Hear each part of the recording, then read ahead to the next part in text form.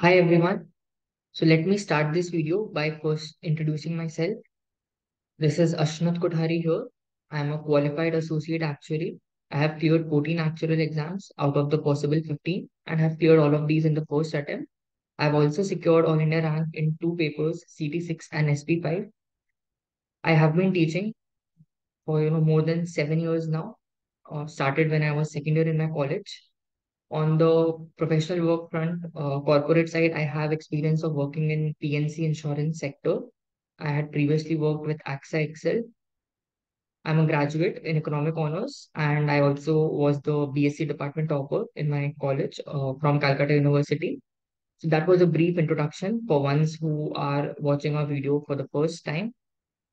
So in this particular video, we are going to be discussing the tentative solutions for CM1 paper A, which had come in IFoA April 2023 session.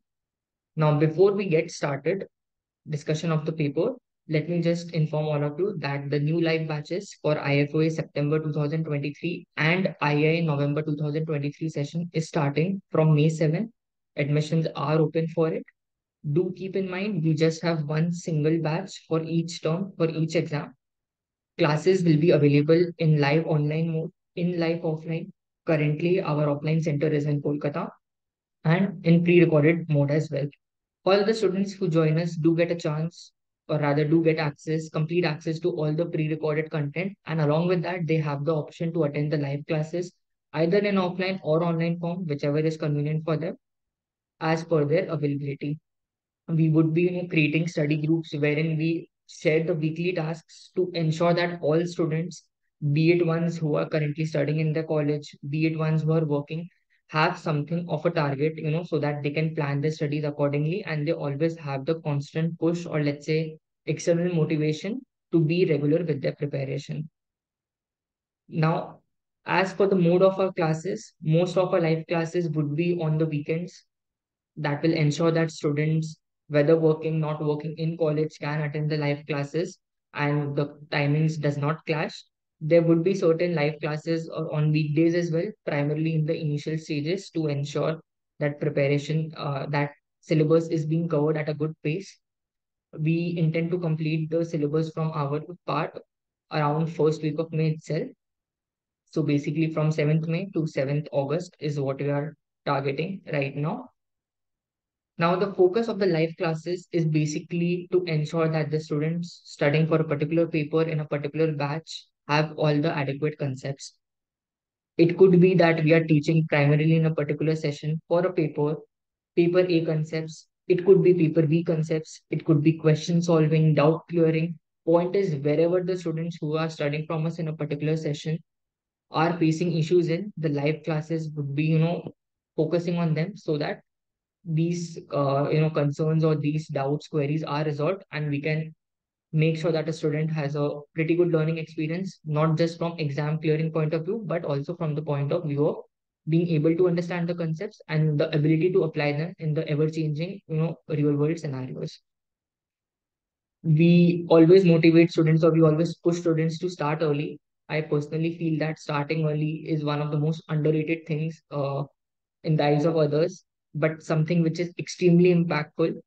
To promote that, we are having attractive early bird offers for ones who are enrolling for the classes by April end. These are customized on an individual basis depending on which papers they have cleared, which papers they're planning to give. So, in case you're planning to start your preparation under our guidance, do join us today for a meaningful, impactful, and wonderful learning experience. Overall, CS1 paper of this session was relatively an easier one itself. In case you observe any sort of calculation errors or any other sort of errors in this video, please do let us know through the comments section. Also, in case of any rectifications, we would be pushing those in the comment section and we'll be pinning it. So while watching this video, do take a look at the pinned comment section as well in case of any rectifications to the solutions discussed in this particular video. Also, don't forget to subscribe to our channel so that you are updated with the paper be released whenever it is uploaded, as well as other educational content we would be uploading. And in case you find this video useful, please do like it as well. So Let's take a look at the first question. We have X and Y. PDFs have been given. If you could recognize, X is nothing but a gamma distribution, Y is nothing but exponential. Uh, and now we need to find the random variable Z. So identify the distribution of Y with its parameter. So Y is nothing but a gamma distribution itself. And then in part 2, it's about Z. So let's take a look at it. X follows gamma 2 comma Y, or rather, sorry, I have interchanged X and Y. Yeah. X follows gamma 2 comma lambda, Y follows exponential lambda, or equivalently gamma 1 comma lambda. Then it's Z equal to X plus Y. Find out the MGF itself. So Z follows nothing but gamma 3 comma Y. And in part 2, it's correspondingly the PDF. And it's coming out to be option B. Straightforward question relatively. Question number 2, we need to compute probability. Again, it's a relatively very straightforward question. There's a look at the solution. It's coming out to be 0.084224, so on. Part 3, we need to find the standard deviation. Now, if you would recognize from the MGF, this is nothing but that of a gamma distribution, with parameter alpha being nothing but 4 and lambda being nothing but 1 by 2500. So if you would remember, the variance of a gamma distribution is nothing but alpha by lambda square, and you can use that as to cross check your final answer. We are getting the standard deviation as 5000, and this is exactly had we taken, let's say, root alpha by lambda. So that's just ensures that whatever calculations you're performing, it's consistent. Since they had emphasized to use MGF, this is the way. Alternatively, one could have used CGF function and argued that CGF is nothing but ln mxt. Proceeded accordingly, it would have just made all these computations maybe slightly more easier, but this is the more usual approach, foolproof one, ensuring that full marks should be awarded given the wordings of the question. Next, we have question 4, and take a look at the solution over here.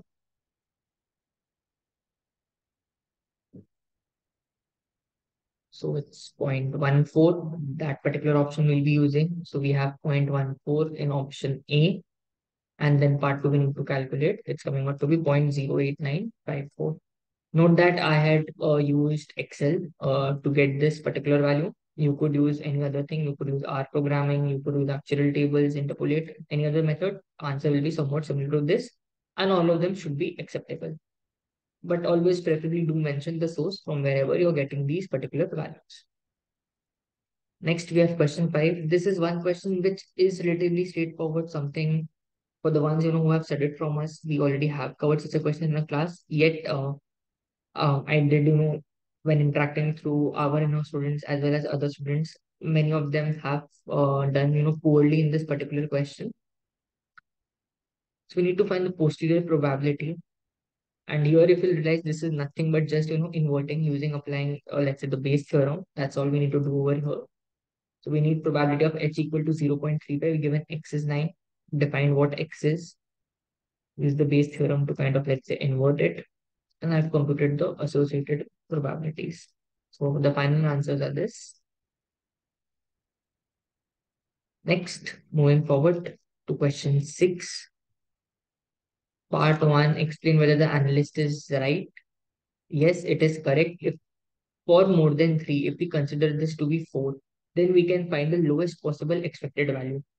Because it could be 4, more than 4, anything. If we are taking it to be 4, then we can find the lower limit of this expectation. So yes, the analyst is right in its claim in that particular way. Part 2, we need to compute expectation X, and then there is part 3 as well.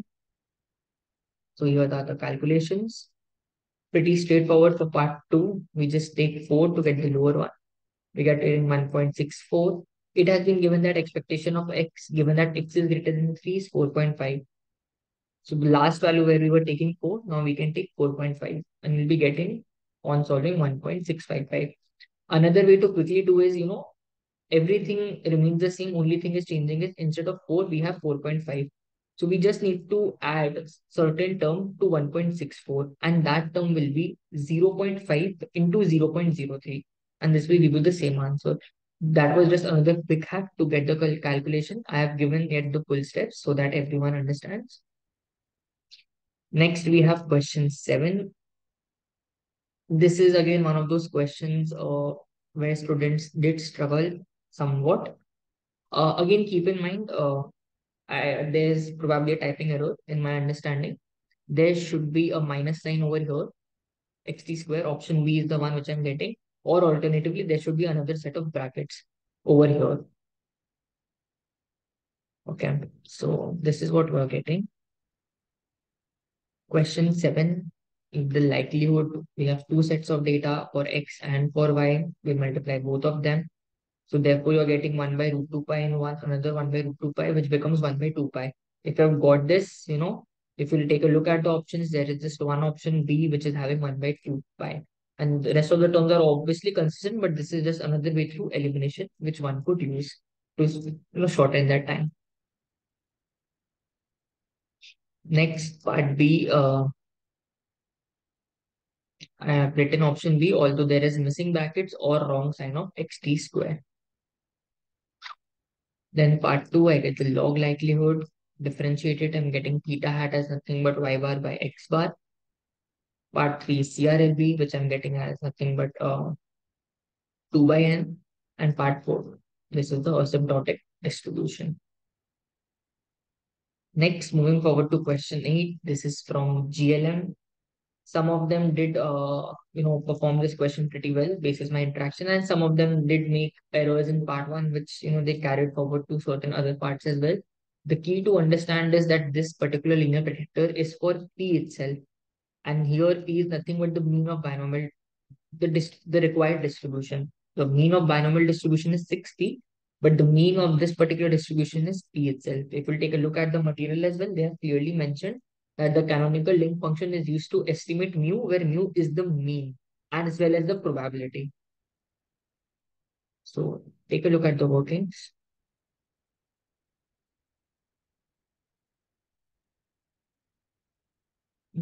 Question 7. Okay.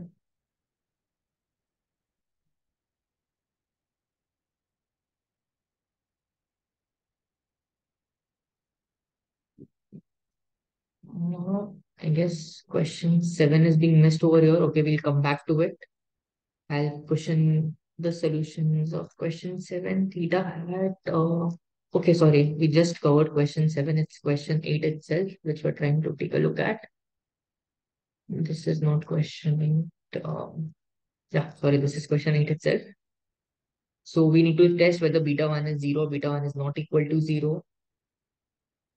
Perform this test. Some of you have taken Tn minus 2, but here simulations has been carried out. We do not know how many simulations have been made. We cannot use t distribution as such. Some of you might have confused n as 6 with the binomial parameter. So getting an extremely small p-value. So we would have sufficient evidence to reject S not even at very high confidence level or at a very low level of significance. So this is at 99.99% confidence level, or basically 0.0 and level of significance. Part 2. Log p by 1 minus p, the canonical link function, log it function is beta naught plus beta 1x. We get an estimate of p itself. Keep in mind, p is coming out to be very high. Expected value is 6p, getting this up to 3 decimal places. Part 4 is that at least 5 parts should be working. So therefore, the number of defects or the parts breaking down should be 0 or 1 itself. We have computed that values, probability y is 0 or 1. It's coming out to be very, very small. So we can comment it's going to be extremely unsafe at this particular temperature. Part 5 asks us what if we use the log function.